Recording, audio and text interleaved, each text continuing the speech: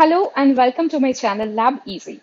In today's video, we will be discussing protein estimation by Bradford assay. How to detect protein concentration using Bradford assay. So today's video is divided into three segments: the chemistry of Bradford reagent, application of Bradford assay, and the standard curve. So coming to the first segment, which is the chemistry of Bradford reagent. So Bradford reagent was first introduced by Dr. Marion Bradford in the year of 1976. And the principal component of this reagent is a dye, which is Kumasi Brilliant Blue G250. Now, this dye stays in three different states, which is like when it stays in cationic form, that is when it is protonated, it shows red color. When it is neutral, it is green in color. And when this dye is anionic, it shows blue color. So this dye can change color according to its charge. So whether it is cationic, neutral, or anionic. Now a little note here is that Kumasi Brilliant Blue G250 and Kumasi Brilliant Blue R250, these are two different dyes. So we know that Kumasi dyes are used in protein gel staining. And the dye which is used in gel staining is R250. G250 is usually used for protein assays like Bradford assay. And G250 can also be used for gel staining, but it is less sensitive than R250 in that case. Okay, so the Bradford reagent that we commercially purchase comes in cationic form. So it's an acidified form of this Kumasi G250 dye. So it comes in cationic form. So it is usually red in color. So the Bradford reagent that we purchase is usually red in color. Now, Bradford assay is a colorimetric protein detection assay. What I mean by this is that when Bradford reagent is mixed with protein samples, it changes color. And it usually turns blue. And by the intensity of the color, by measuring the intensity of the color blue, we can estimate the concentration of the protein. How does that happen? So I told you that this Bradford reagent comes in acidified form. So in this acidic environment, this Kumasi dye binds to the proteins. And this dye binds to the basic and aromatic amino acids of the protein, which are like usually arginine, lysine, histidine. And in the binding of the dye to the protein, other interactions like van der Waals interactions, hydrophobic interactions are also important. So the dye binds to the proteins. Now, what next? So there's a spectral shift that occurs when this particular Kumasi G250 binds to proteins. So this is the structure of Kumasi G250, this big structure.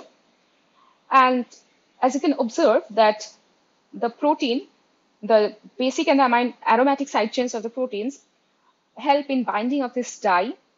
And this Kumasi G250, when it is protonated, that means when it is red in color, it has an absorbance maximum of 465 nanometer. So the peak of the absorbance is at 465 nanometer. But when this protein or the dye binds to the protein, there's a spectral shift which occurs, because of which the protein dye complex now gives this blue color with an absorbance maximum at 595 nanometer.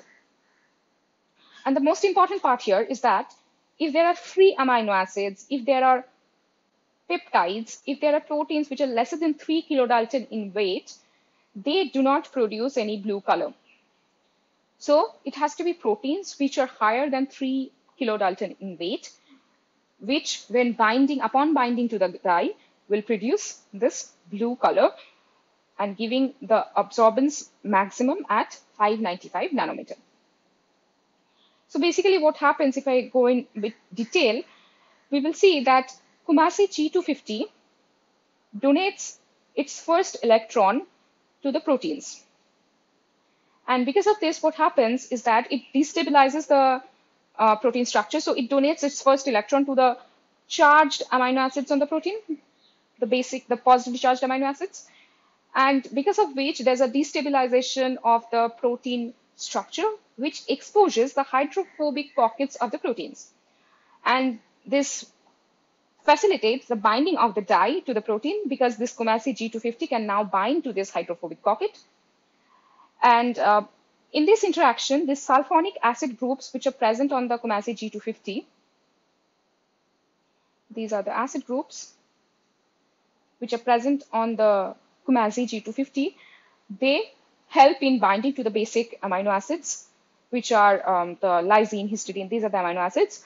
And this binding produces a blue color. So when this dye is stably bound to the protein, it produces blue color. Now, of course, the binding of the dye to the protein is, of course, dependent on how much positive charge will be present on the protein surface.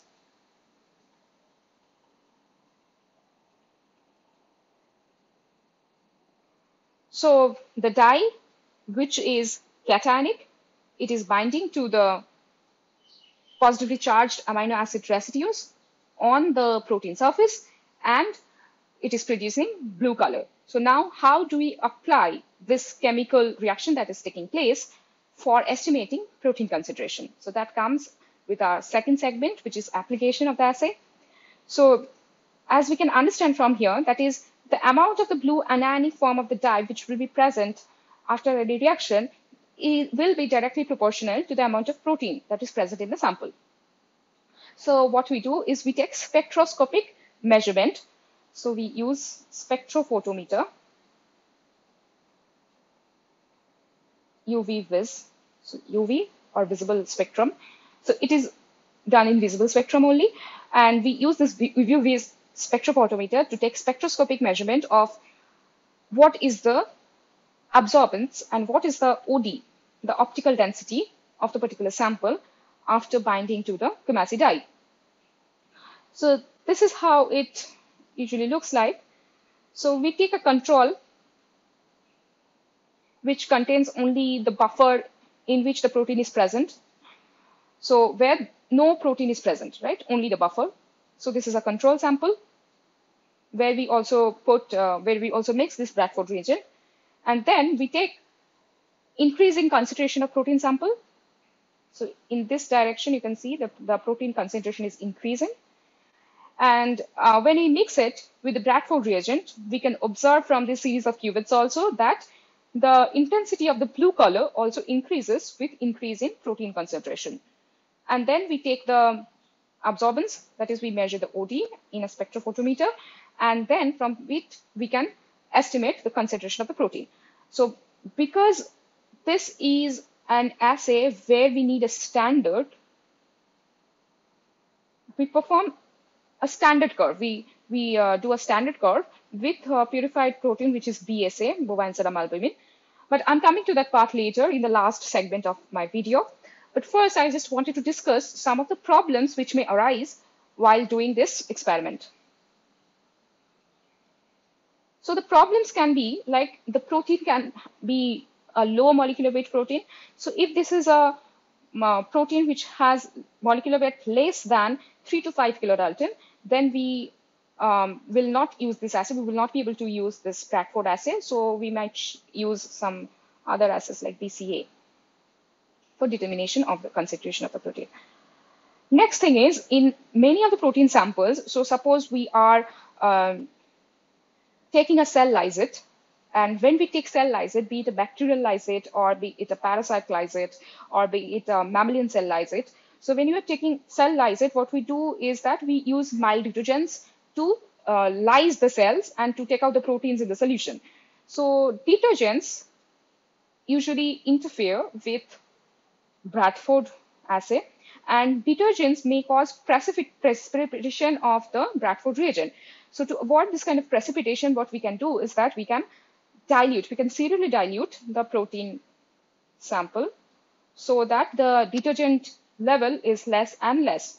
And there are certain limits of how much detergents we can use. There are some other chemicals as well, which also interfere with Bradford reagent, and there are limits of the particular reagents that we can use so that our Bradford assay is not interfered with those particular chemicals.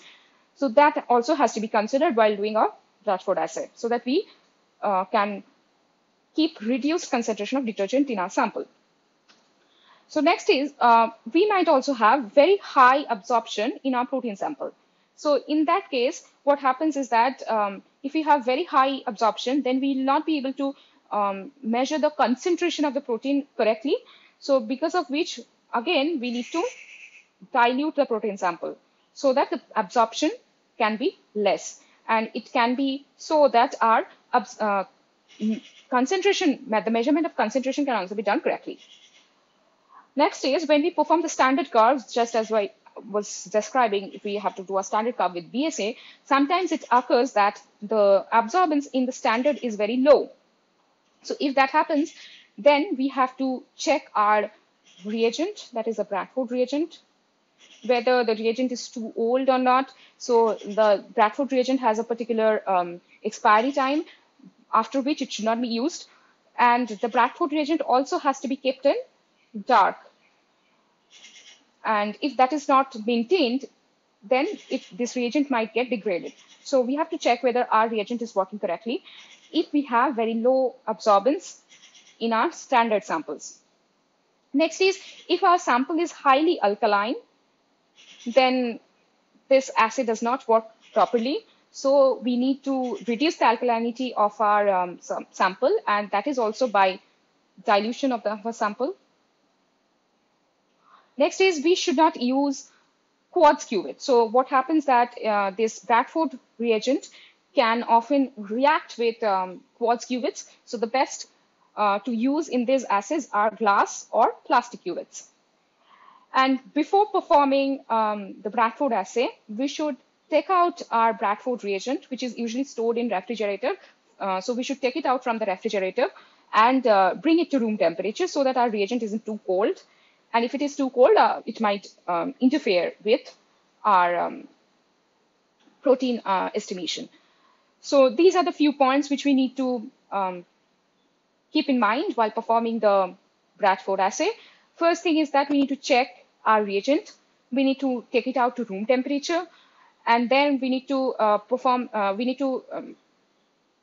serially dilute our protein so that the protein sample is not very high, does not show very high absorption. And then we need to incubate the protein samples with Bradford reagent in dark. So this is also very important that we incubate our protein samples in dark. And then we need to, after like for 10 or 15 minutes, after which we take out the samples and we measure the absorbance or the OD in spectrophotometer. So that is the application part. And then we will move on to our last part, which is the standard curve. So this is how a typical standard curve of Bradford assay looks like. So for this, we use purified protein BSA, which is bovine serum albumin. And what we do here is that we prepare a main stock of 1 mg per ml of BSA. So BSA is usually available in powder form. So we weigh 1 mg of powder and mix it in 1 ml of water. So the final volume is 1 ml. Oftentimes what we do is that weighing 1 mg can be too less. So often we prepare a higher concentration of BSA, which is around 5 mg per ml or 10 mg per ml. So what we do is we weigh 10 mg of BSA and we mix it in water, and so that the final volume is 1 ml. So that gives our mother stock of BSA as 10 mg per ml, and then from that 10 mg per ml, we dilute the sample to 1 mg per ml. So how do we dilute? I'll just give you a very brief overview of it. So we use this V1S1 equals to V2S2, this formula. And for diluting from 10 mg per ml, so we need to suppose take X ml or X volume of the main stock. which has this 10 mg per ml concentration. And we need to prepare, suppose 1 ml of the final volume of the diluted solution. And it will also have concentration 1 mg per ml. So from this, we can take out the value of X, which will be 0.1 ml, which is 100 microliter. So what we do is we take 100 microliter of 10 mg per ml BSA solution and we mix it with 900 microliter of water so that the final concentration of BSA is 1 mg per ml.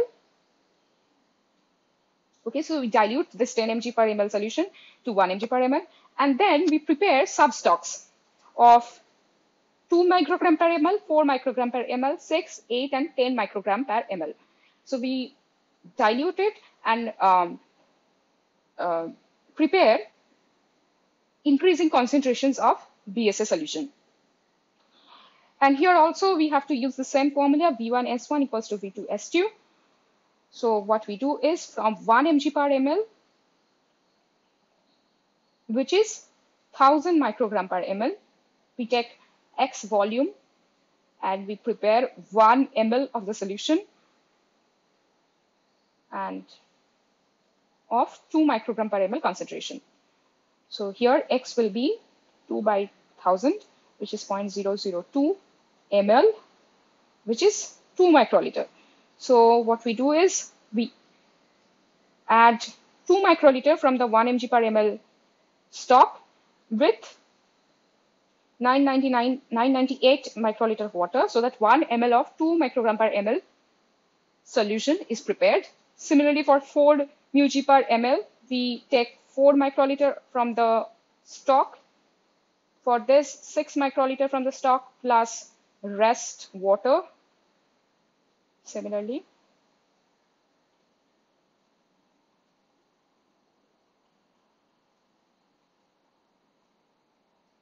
so this is how we perform. This is how we prepare the substocks in the microgram per ml concentrations.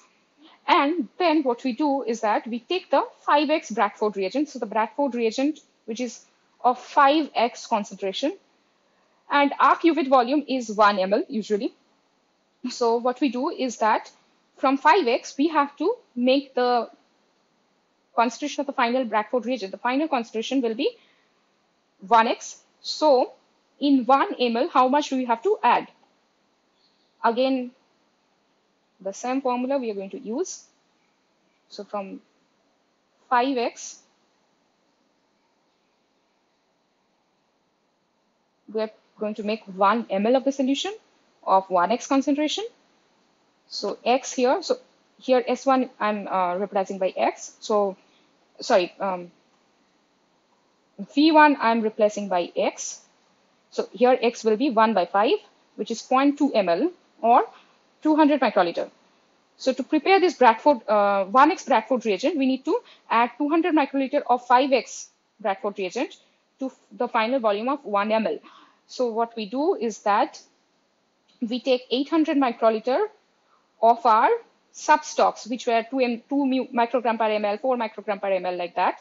So we do take 800 microliter of substock, plus we add 200 microliter of 5x Bradford reagent. Then we incubate for 10 minutes around. And finally, we before incubation, we have to mix it also properly with the Bradford reagent, and then we take spectroscopic measurement. That is, we measure the OD. So now, how does it look like finally? So we measure the OD at the maximum, which is the 595 nanometer.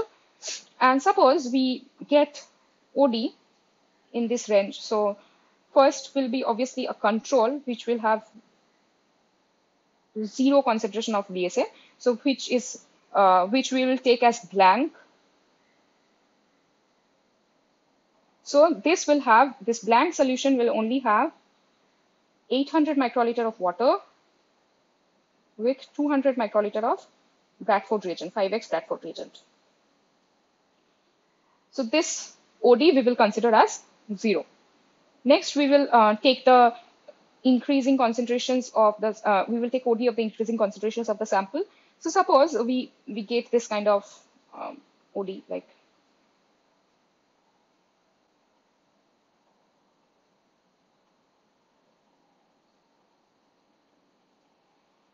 so suppose these are the different ODs that we get.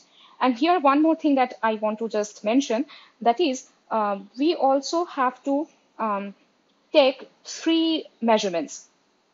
That means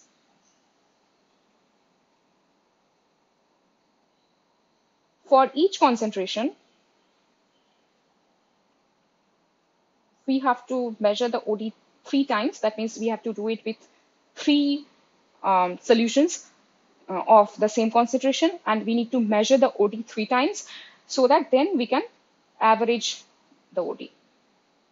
So suppose these are the average OD at 595 nanometer. So next what we do, we take these values and we transport it into Excel, and finally we plot this in Excel. So in x-axis there is concentration of BSA, which is known to us, which is in microgram per ml, and in y-axis we plot absorbance at 595 nanometer. And from this, when we take this plot, we draw a straight line. We try to draw a straight line through our points so that we can determine the slope of this line. So the equation of the line is y equals to mx plus c, and this m will give us the slope of the line. So this, for example, this, what is shown here, that y equals to 0.108x. So y equal to mx, and here m we are finding out as 0.108. So this is the value of slope that we are obtaining from this standard curve, and this is the slope value that we will use further for our actual experiment. So next, in the actual experiment, what occurs? So this is the experiment.